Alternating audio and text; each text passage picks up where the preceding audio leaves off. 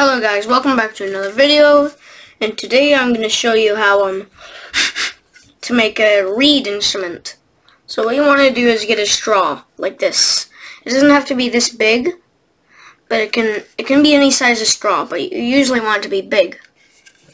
And then second, what you want to do is so you want to like flatten it about 1 inch with your teeth.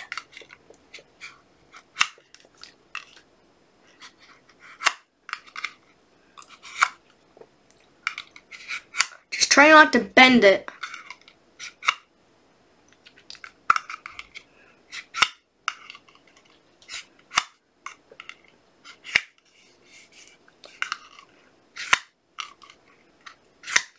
So what you want to do is keep on doing that.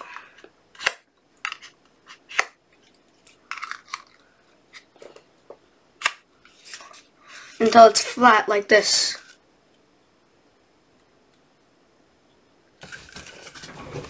And then what you want to do is get your pair of scissors, and you want to cut it about right here. Make sure not to cut it so on the flat side. What you want to do is you want to cut here, and don't cut it too long. This is too long and this is too short. You just want to cut it right in the middle of them.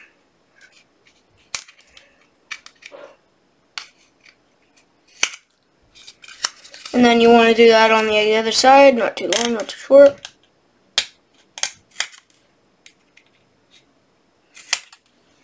And then it'll look like this when you're done. If they don't open, just squeeze and they'll open.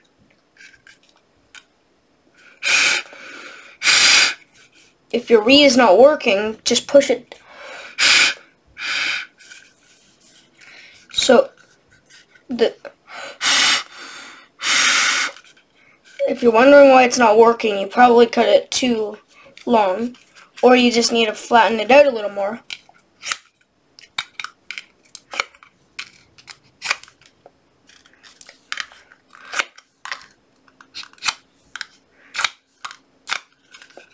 There, and then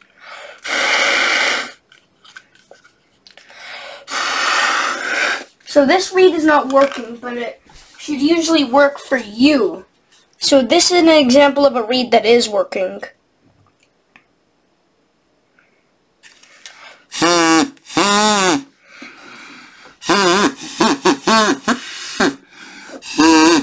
So you don't want to bite on it? Well, put it behind your lips like this. And then put it behind your teeth. Don't chew on it like this. Then it won't make any sound. Just carefully put it in between. Blow not that hard, but a little bit hard. And that's how it works.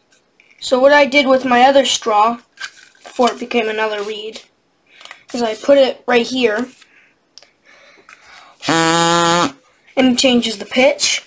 Then you can put a funnel to make it a little bit louder, which you can put right here. And I put holes here so you can play it.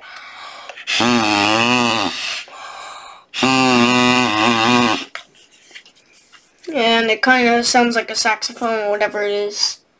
I'm gonna just call it, I don't know what I could call it. You can name this thing whatever you want. You can make it long, change the funnel size, even change the design. It just has the reed design. So anyways, bye. See you soon.